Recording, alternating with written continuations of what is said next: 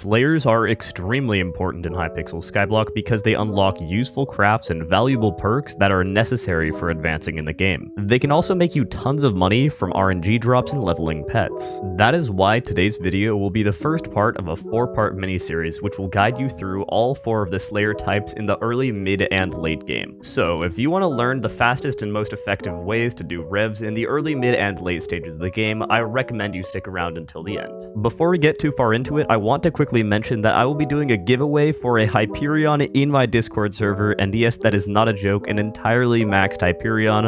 All you have to do is click the link in the description.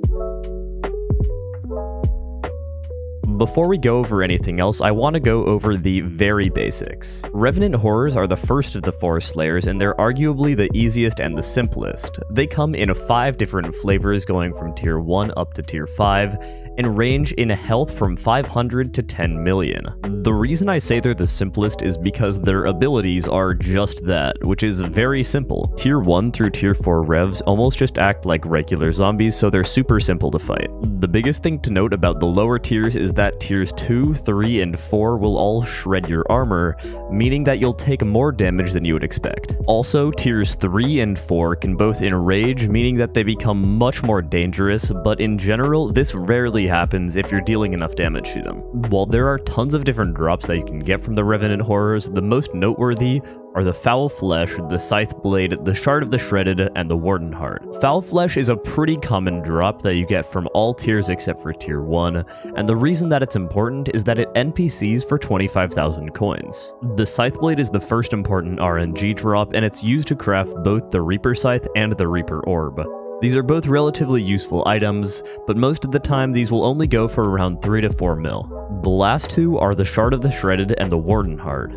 4 Shards of the Shredded are used to upgrade the Reaper Falchion to an Axe of the Shredded, and the Warden Heart is of course used to craft the Warden Helmet. That just about covers the basics of revs, and we'll get back to tier 5s later, but for now, I want to talk about gear. The nice part about gear for revs is that it's incredibly simple. You never really have to worry about getting a special set just for revs, because there isn't one up until you can afford Reaper armor. In my opinion, you can do basically all tiers in nothing more than Shadow Assassin armor, so you don't need to go out and buy Necron or something like that. Swords are a little bit more confusing, but up until you get a Revenant Falchion, basically any sword will do, and past that, all you need to do is stick with the normal gear progression. In my opinion, the Revenant Falchion is one of the most underrated early game swords. If we go ahead and compare a Livid Dagger front stab to a clean Revenant Falchion, they deal nearly identical damage, and one of them costs 500k, while the other one costs 7 mil. While I am in no way saying that the Revenant Falchion is even close to being as good as the Livid Dagger, it's surprisingly close based on the fact that this one only costs 490,000 coins. The next upgrade from the Revenant Falchion is of course the Reaper Falchion, which in my opinion is one of the most cost-effective weapons in the game. Not only does the Reaper Falchion deal tons of damage for only costing 4 million coins, but also decreases the amount of damage you take from zombies by 20%. The Reaper Falchion requires Rev 6 to use, and a decent one-for-all one will only cost you about 20 million coins, and this weapon is really good for how cheap it is. For pets, it's pretty similar to the rest of your gear, and you should really just use what you have. Most people just use revs to level combat pets, and that's what I recommend you do as well, but if you want tons of combat XP, you can also use a wolf pet. If you want lots of magic find drops, you can use a black cat, and if for some reason you can't survive, you can use a damage pet. If you're going for peak efficiency, you should use a wolf while you're spawning the boss and a black cat while you're killing the boss, but most of the time, like I said, it's normally just better to level a pet with it. In terms of actually spawning the bosses, you sort of have 3 options in my opinion. The first is the Frozen Scythe. Frozen Scythe is what I use, and it's just really easy and convenient. You shouldn't really ever run out of mana if you're being smart, and most of the time if you do, it'll regen pretty quickly.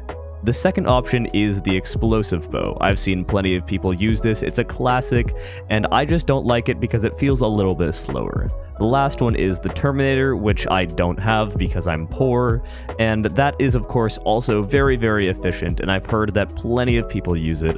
I don't use it myself, once again, because I'm poor. Before we go into talking about tier 5s, I want to quickly mention one thing, which is that no matter what tier you're doing, I always recommend that you aim for between 80 and 85 attack speed.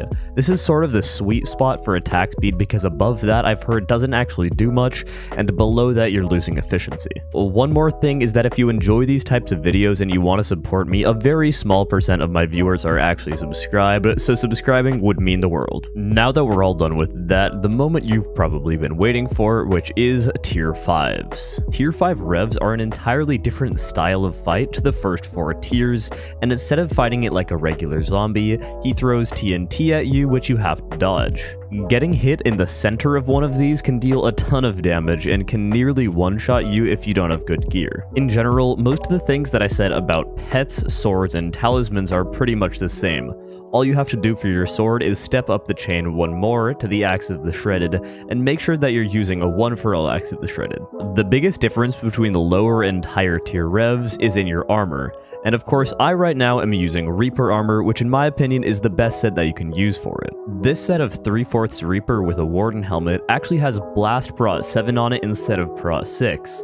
In my opinion, Blast Prot 7 is actually significantly better because almost all the damage that you'll be taking from them is in the form of TNT damage. Also, of course, the Warden helmet is pretty much the best damage helmet in the game, and it gives some pretty decent tank stats as well. So I'm using this plus the 3/4 Reaper armor, and if you have this sort of setup, you're pretty much set. A full set of 3/4 Reaper armor will cost you around 29 mil, and you don't have to use the Warden helm with it. In terms of actually fighting tier 5s, although it's more confusing than fighting tier 4s and below, it's still pretty simple if you have good gear. If you have worse gear, you need to be more cautious, but all you need to do is avoid the TNT blasts and hit it when you can.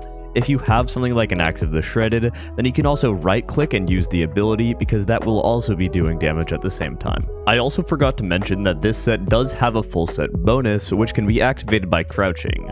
Using it gives you a ton more damage, and I recommend that you just use it whenever you spawn a boss because it'll make you kill it quicker. The last thing I want to talk about before we go is extremely important if you actually want to be efficient when you're doing revs, and that is trading bosses. Trading bosses with somebody is pretty simple, so I don't feel like I need to take a ton of time to explain it, but the essence of it is they spawn their boss, and then you kill their boss, which gives you a ton of combat XP, speeding up your boss spawning by a ton. If you do this back and forth and you kill each other's bosses, it makes slayers in general a lot faster. With that said, that just about wraps it up for this video. If you enjoy this short guide type of content, I recommend that you comment it down below, because your support really does mean a lot.